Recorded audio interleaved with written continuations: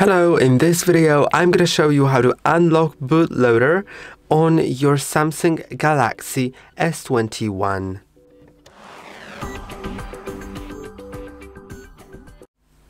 Okay, so as you can see here I have the Samsung Galaxy. I'm just going to quickly change the language. Okay. And as you can see in About Phone, it is the S21 FE 5G. So in order to put this phone into unlocked bootloader, you'll need to first connect to Wi-Fi. It is important because putting it into unlocking the bootloader will send an information about it to the phone's manufacturer because it can void warranty.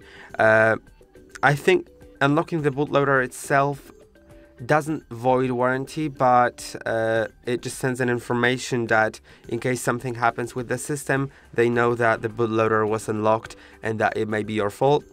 Okay, now we are connected to Wi-Fi. We can scroll all the way down to About Phone and go to Software Information, then find build number and click on it 7 times. If you have a screen lock, enter it. Remember that unlocking the bootloader will reset your system, so it's worth backing up all the data on your system so you don't lose it. Now another part is very important, that you sign out of your Google account if you have one here. You just go to Accounts and Backup, Manage Accounts, and if you have an account, click on it and remove it, because later on you'll have the FRP lock, which you most likely don't want. So, because it just adds you more time in the process and it's unnecessary. Now let's go to developer options, which have appeared after going to About Phone, and we should be able to find OEM Unlocking. If you don't see it, then you most probably aren't connected to internet. Connect to internet, restart your phone, and then you'll find it here. I'm gonna enable OEM Unlocking, and now we can shut our phone down. Let's press and hold on power and volume down, then tap on power off and tap on power off again. Wait for a moment. Now get your cable handy. I would recommend plugging it into a computer, but it can be already plugged into a charger instead of a computer. It doesn't matter. I prefer plugging it into the computer because it always works. It's a sort of protection from doing it accidentally. It's not for you to do anything on the computer. You don't need a computer for the process. It just needs to be plugged in as a protection so you don't do it accidentally in your pocket.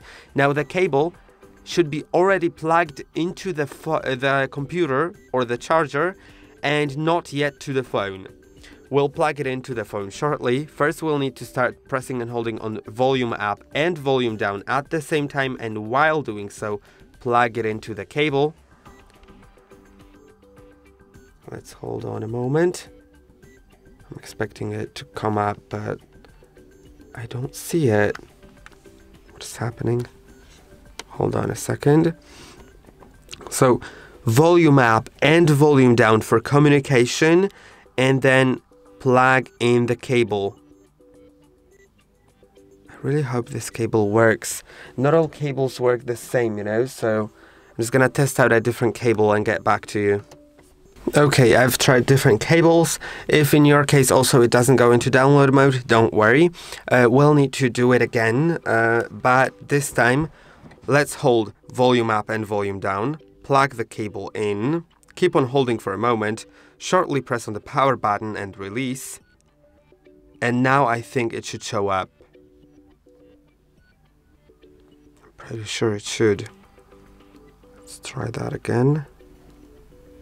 Okay, I pressed for a moment longer for the power button, and now we have the warning. And what you should do is press and hold on volume up. Once the screen goes off, you can release the button. And now it says Unlock Bootloader. If it says Unlock Bootloader, then click on volume up to say yes. Right? And now the phone will reset. Let's press on the power button to approve. It'll reset all the data, then it'll restart and it may take some time, so get ready for a little wait. It does take some time, for sure. By the way, you can unplug the cable already if you want. Yeah, and I'm gonna get back to you because it may take a few minutes. Okay, and I think it's already reset, yes, and we can, it's already done. The bootloader is unlocked, but it's worth setting your phone up real quick just to see whether it's for sure unlocked, because sometimes there may be a little bit of a problem. You may need to do it again. So I'll just set it up real quick. Just connect to Wi-Fi and skip everything else as much as you can. I'm just gonna get back to you when it's done. Okay, I have set it up, so I'm connected to Wi-Fi. As you can see, we can go all the way down in settings to About Phone, Software Information, click on build number 7 times, of course, go back, go to Developer Options, and now if OEM Unlocking is enabled and grayed out, then it's all done. So I hope that this video was helpful. Don't forget to like and subscribe, and I'll see you in the next one.